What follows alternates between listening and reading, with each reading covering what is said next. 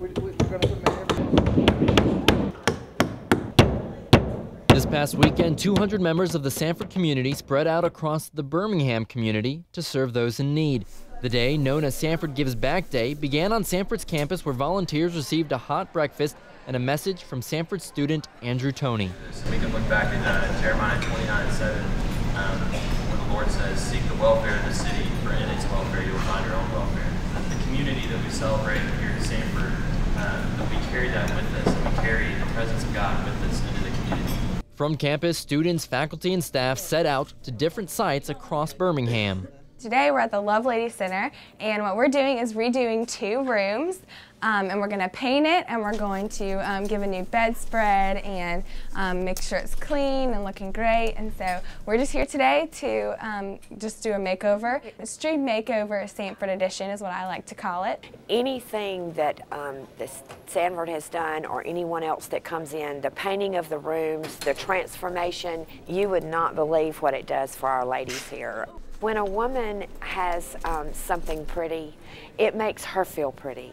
And rooms that are being transformed into absolute beauty is a big, big thing for us.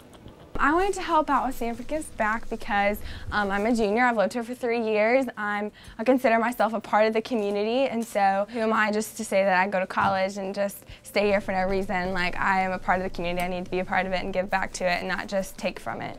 While some volunteers worked hard inside, others braved the elements of some rainy weather to help build a home with Habitat for Humanity. Receiving the home is Catherine, Terry, and her family, and she says she couldn't be more grateful for the work of these Samford volunteers. You know, they're busy. They have tests, it's finals time, they have a lot of things going on, so it means a lot to us that they have taken time to come out, and I've seen them working, and they're working on it like it's their house.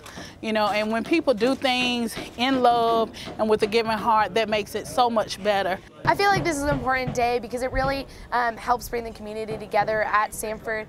Just us all going out and serving, which is one of Samford's main ideals that they uphold.